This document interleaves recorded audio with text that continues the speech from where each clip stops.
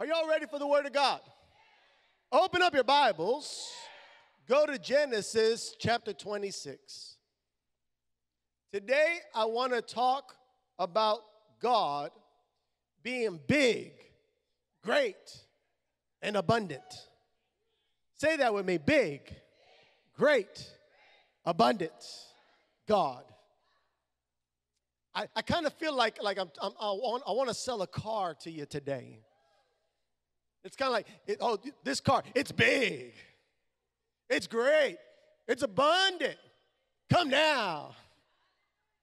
I feel like I want to explain God in a way that's so enormous, so big, so grand, so powerful that, our words cannot really give him justice on how big and how great and how abundant our God is. God is not a poor God. He's not a poverty God. And God is a God that wants to put his blessings upon you to show you that he's big, that he's great, and that he's abundant. Amen.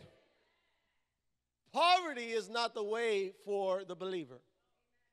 When you serve God, who's big, great, abundant, and he's your Father, he takes you to a place of prosperity. The Bible says that Jesus, though he was rich, yet he became poor so that we might become rich.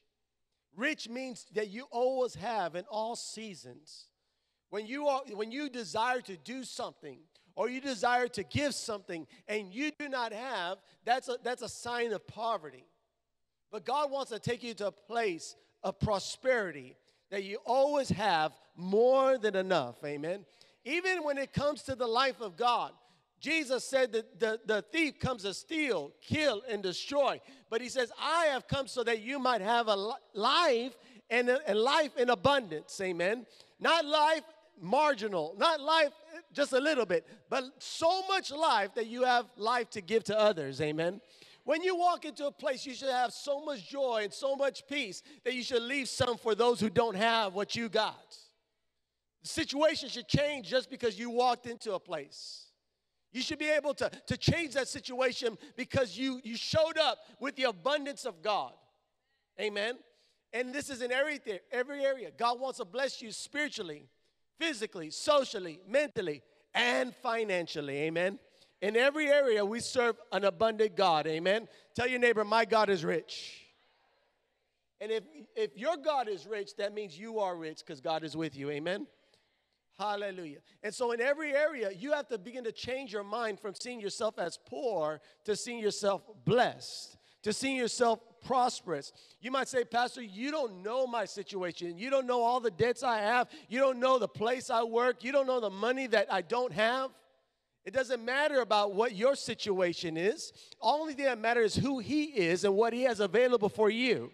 And if you will step into it by faith, you will see the abundance and blessings of God. That's why I want to preach this to you, because I'm tired of the news talking about the Rio Grande Valley being one of the poorest areas of this world. I curse that. I break that in the name of Jesus. This valley shall be blessed by God in Jesus' name.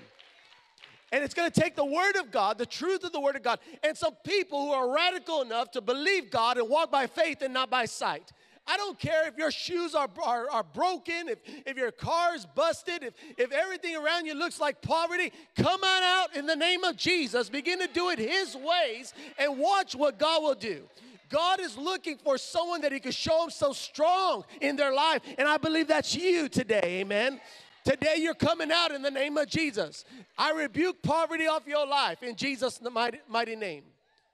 That's why the Bible says that he who was rich became poor so that we might become rich. Why did they have to put that little word might? Because that might it's pointed at you. It's saying, do you have faith enough to believe this scripture that you will become rich? And so I want to show you these secrets. Now you could get angry and you could put all your guards up and say, there he goes again, talking about giving, you could put all that, then this blessing's not for you, brother. It's not for you, sister. It's for those that will believe God's word, not those that want to reject God's word. Amen. I'm not here to preach Kevin's opinion. I'm here to preach the word of God to you. Amen. If you receive the word of God, your situation will change. Your life will change. But if you reject the word of God, you get to stay wherever you are at. And you become your own God. And to tell you the truth, whoever is their own God is a fool. Amen. Hallelujah. Say, my God is big. My God is great. And he's abundant. Amen. Hallelujah. So I want to show you some things, and I'm going to need you guys to dream a little bit with me today. In Genesis 26, beginning in verse 1, it says, now there was a famine in the land. Go to verse 12. Then Isaac sowed in that land and reaped in the same year 100-fold. Everybody say 100-fold. And the Lord blessed him. The man began to prosper and continued prospering until he became very prosperous. That is my desire, my faith, and I prophesy over you that you will prosper and continue to prosper until you become very prosperous in Jesus' name. Verse 14, for he had possessions of flocks and possessions of herds and a great number of servants, so the Philistines envied him. Verse 16, and Abimelech said to Isaac, go away from us, for you are much mightier than we. Amen. I want to talk to you about the 100-fold blessing, because you got to understand this 100-fold blessing here. Because the Bible says in verse 12, then Isaac sowed in the land and reaped the same year 100-fold. Everybody say 100-fold. Now, when you ask people what is 100-fold, they say it's multiplication. So you sow 1, you get 100-fold. But that it's not multiplication. It's 100-fold, where 1 becomes 2. That's the first fold. And then the second fold, 2, becomes 4. And then the third fold is 4 becomes 8. And 8 becomes 16. And 16 becomes 32. 100-fold, amen. Now, I don't know if I have these notes. Let me see if I can find it real quick. Because this blew my mind, amen. Because I want you to see what if you were to take 1. Now I know some of you are really good at math. Let me see your hands. There's like 3. All right. Okay. I'm not one of you. But I'm going to show you my basic math here, okay? If you take 1 and you fold it 10 times, it's called a fold change, and do a fold change 10 times, it becomes 1,024. That's just 10. If you fold 1 20 times, it becomes 1,048,576. That's just 20. You fold it 30 times, it becomes 1,073,741,824. That's 30 times. That's only 30. I'm talking about 1 folded 30 times. And if you were folded 40 times, how many want to hear 40 times? 40 times, 1,099,511,627,776. That's only 40 times. If you were to do 50 times, how many want to hear 50 times? If you were to take 1 and fold it 50 times, I broke my calculator. It's a number that has like 17 zeros or more. And so the reason why I want to tell you about that, because it's not that every one you could calculate it to be this amount. It's that God's blessings are greater than you could ask, think, or imagine, or count.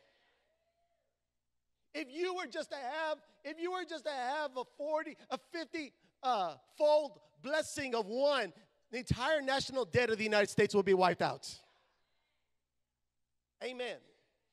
The Word of God says that he sowed in famine, and God gave him 100-fold harvest. That is such a harvest that it destroyed the famine. It's such a harvest that the wealth of the land and the nation was transferred to him. It was a blessing, a harvest that he began so much that the king begged him to leave because he had already plundered everything that they had, because he had the answer to the famine, which is the blessing of the Lord. I believe that harvest time is coming your way, that you're going to wipe out debts, you're going to wipe out poverty, you're going to wipe out all the poverty of this land, and that you will be a source of God's blessing in the Rio Grande Valley. If you believe that, say amen. Hallelujah. See, that is the blessing of God. The blessing of God is not just about what you could get for your house. The blessing of God is when God can put his blessing so that you could bless others. The Word of God says that through you, all the nations of the earth shall be blessed.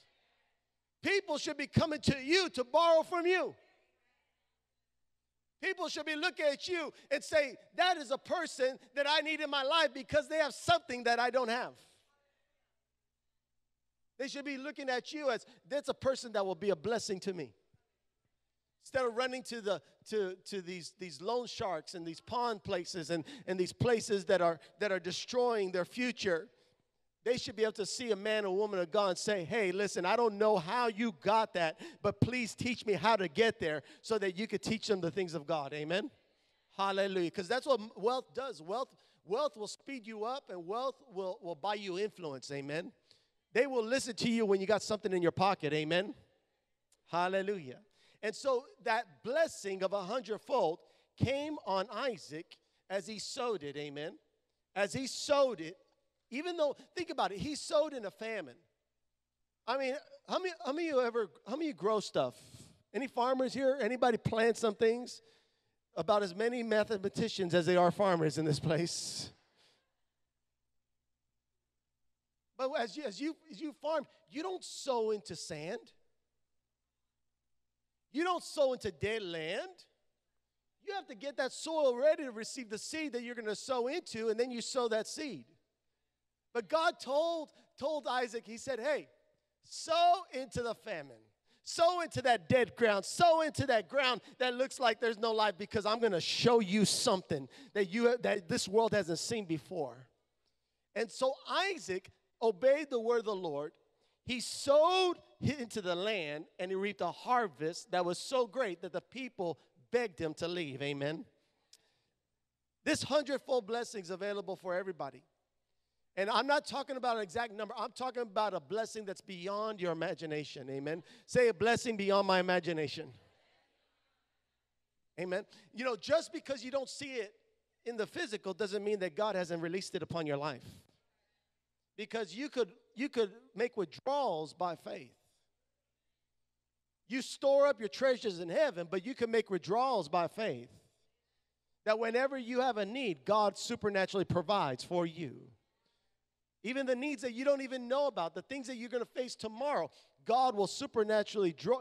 It'll be available for it so you can supernaturally draw it by faith. Amen? Everybody say by faith.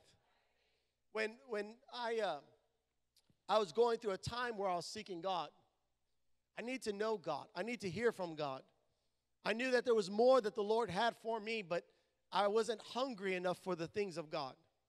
And so even though I was coming to church and I was a so-called good Christian, I gave my tithe and I did my duty, I wasn't someone that God had fully taken over my life. I had surrendered complete to God. I still had these things that it was like, God, you can have me on Sunday and any time that you kind of need me, but the rest of the time it's myself. And so there's two lives. It's like living, one foot in, one foot out. I was speaking to this young lady. She said, I want to go to church, but I just feel so guilty because I have like 1 foot in and 1 foot out. I said, just keep that foot in. You'll see that God will pull you all the way. He'll pull you all the way. Just keep on coming, amen. Just keep on coming and watch what God will do, amen. Hallelujah. And so I had my 1 foot in, 1 foot out, and I knew there was more. And I finally got to a place where I began to cry out to God. I said, God, I need to hear your voice. God, I want you to speak to me. God, I want to know you just like I hear about when the pastor preaches on how good you are. God, I want to hear your voice that I know that it's you. I need you, God. I'm so hungry. I'm desperate for you. I was crying out to God. And I didn't know how to get there. I knew I was saved, but I didn't know how to go to that abundant life, that life where God was walking with me and talking with me, and I was in constant fellowship with him, and that he could use me to be a minister and help others. Began to cry out to God. And so I was at church doing my religious duty, minding my own business, and I was sitting in the back of the church, good, faithful Christian. And God began to speak to me. He said,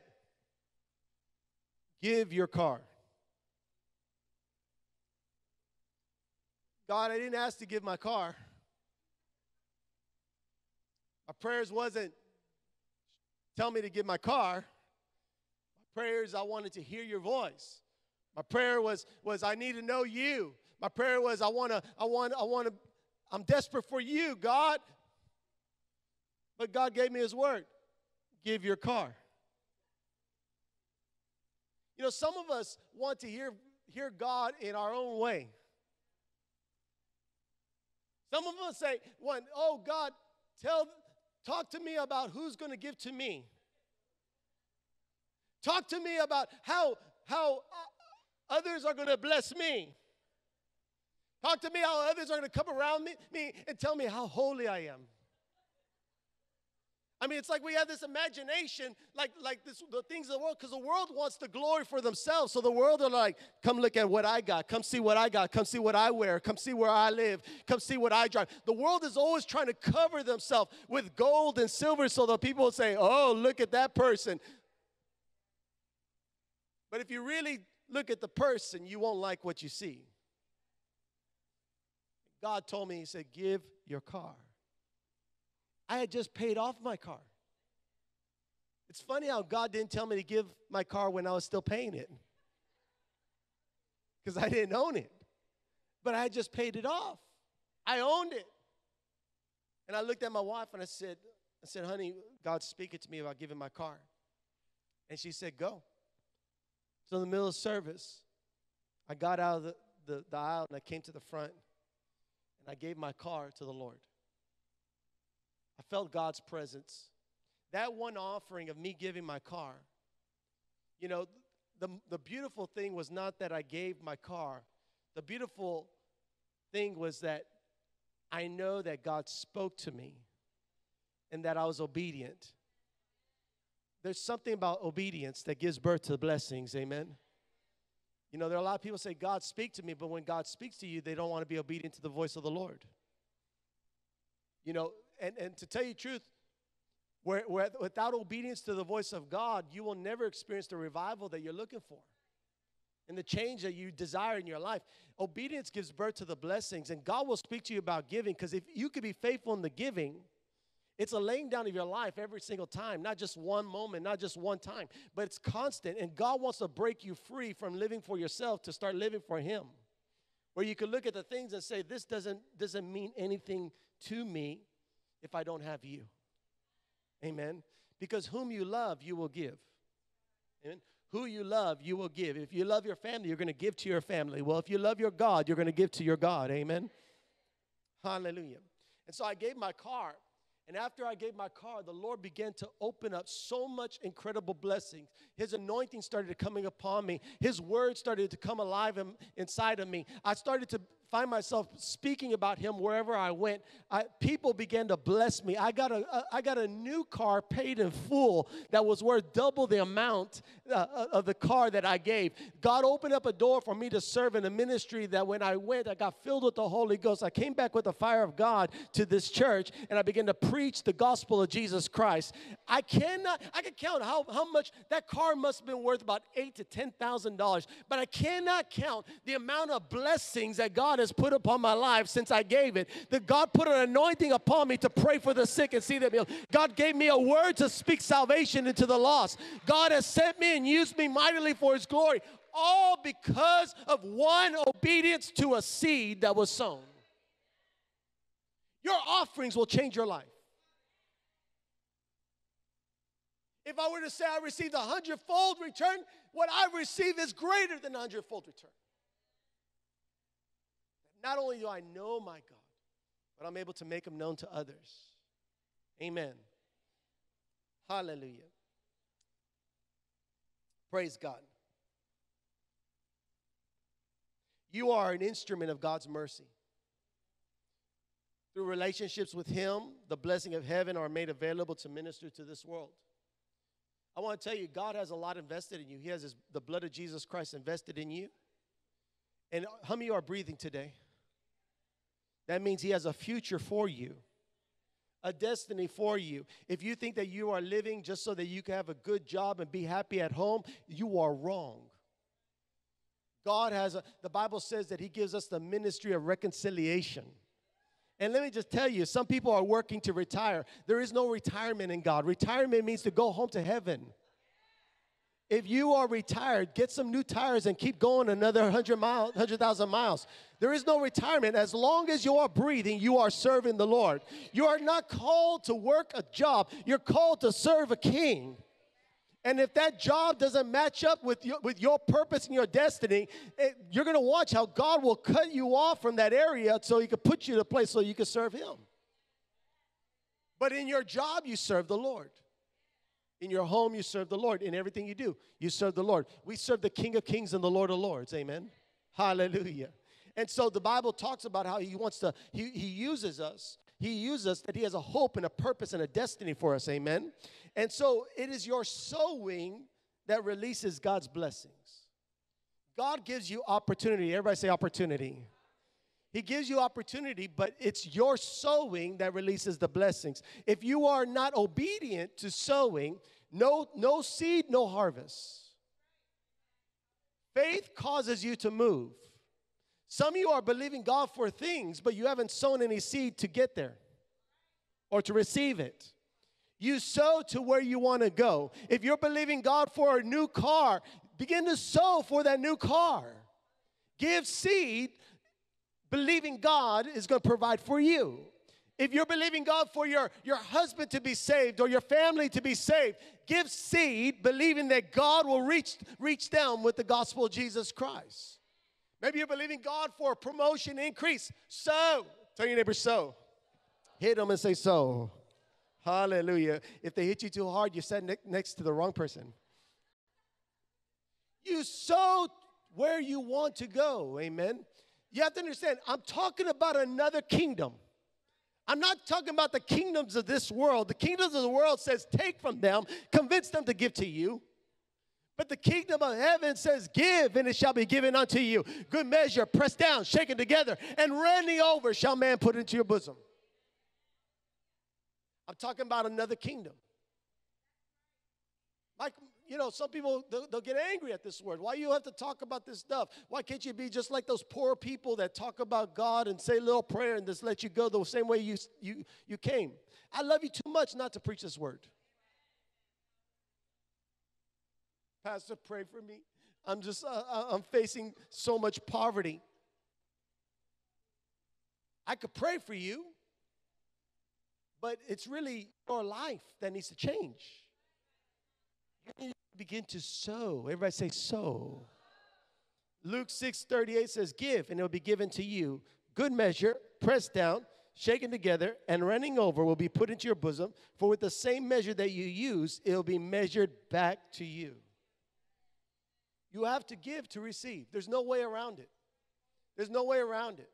Someone says, well, Pastor, can't God make it a little easier? Look, he made it as easy as can be. He sent his son, Jesus Christ, to be the gift that you receive so you have eternal life. Amen. Let me thank God for Jesus Christ as your Lord and Savior.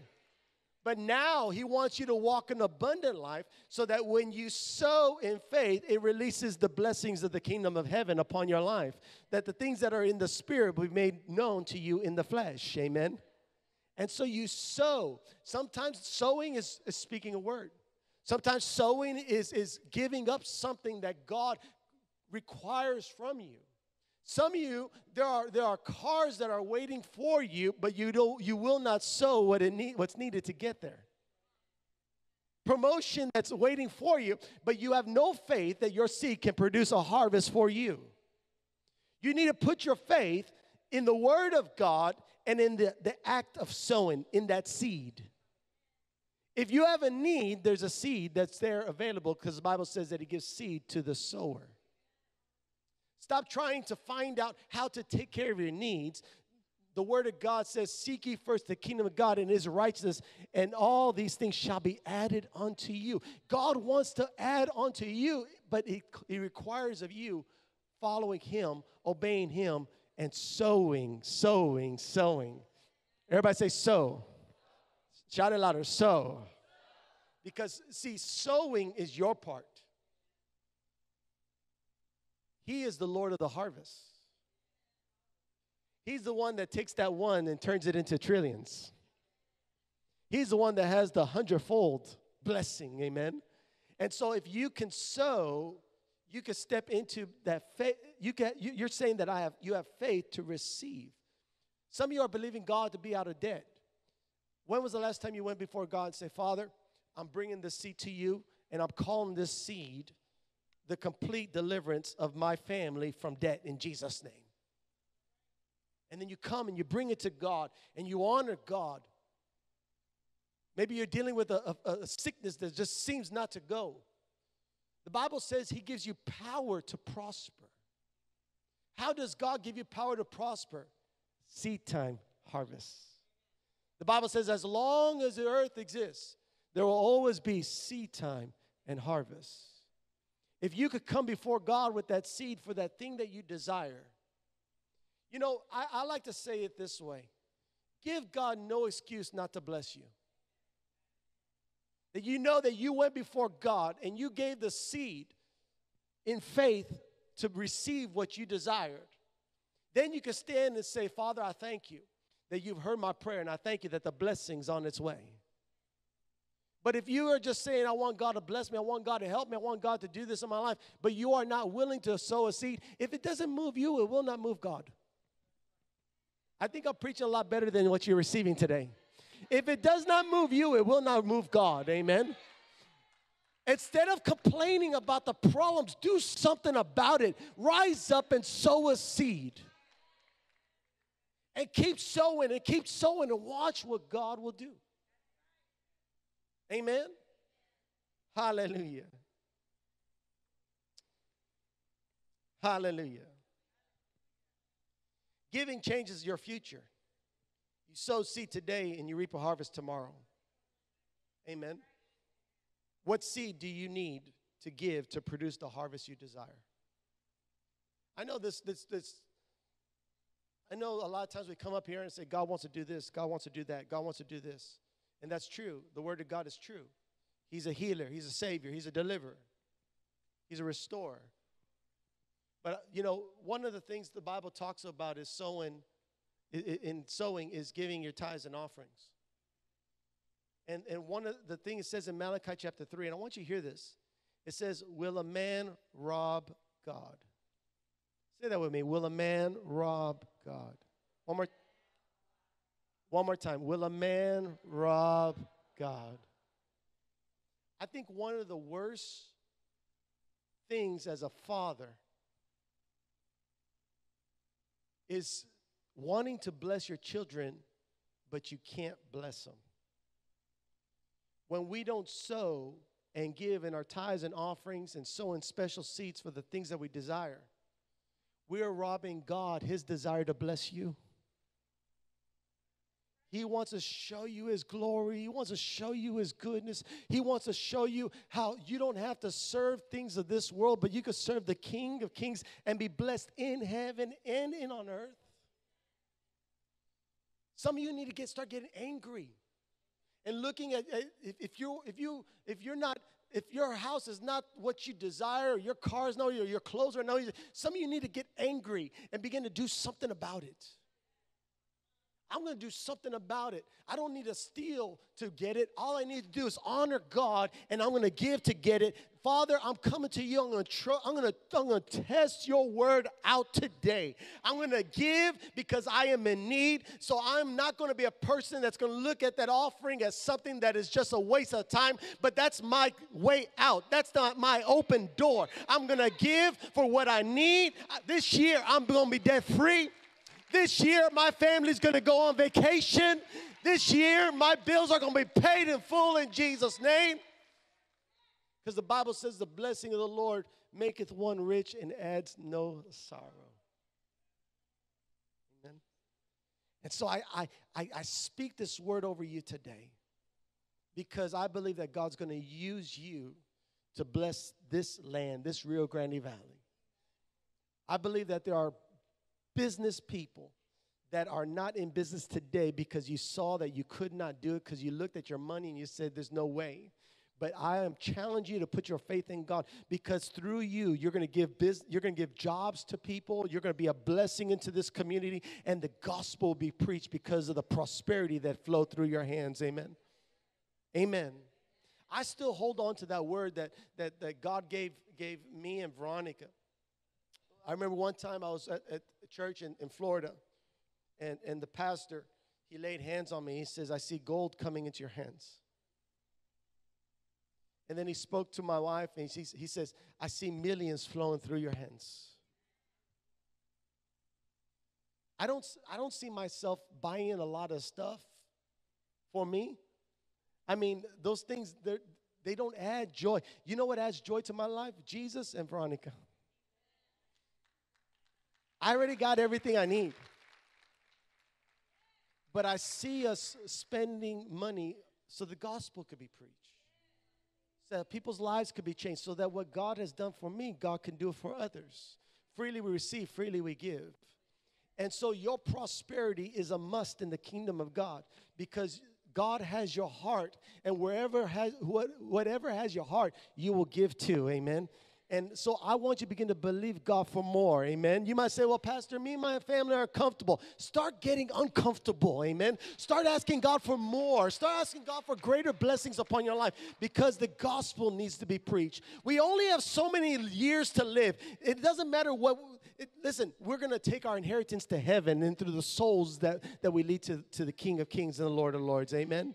And so lift up your hands, church. Father, I thank you that your blessing is coming upon your people like never before. Lord, that they will see your abundance, they'll see your glory, they'll see your power, Father God, and they will not limit you ever again in Jesus' name. Father, I pray that you will speak to them about their giving, about their sowing, that they will sow the right seeds to produce the right harvest for their life, Father God. Lord, that you will put godly desires inside of them, that they will see themselves as a blessing to the nations, and that the curse of poverty will be forever broken off this Rio Grande Valley, that through these people, mighty men of valor, mighty women of valor will rise up, and there will be people that will be blessing, that will bless cities and bless nations in Jesus' mighty name, that there will be job creators in Jesus' mighty name, and that your gospel will be fully preached to the farthest parts of the world. I thank you, Father God, that your word is so strong and so true, and we just receive that blessing upon our life. Now, Father, I ask you to speak to them about the seed that they must sow today and the seeds that they will sow tomorrow. In Jesus' mighty name, amen, amen, amen. Can we give God praise? Amen. Hallelujah.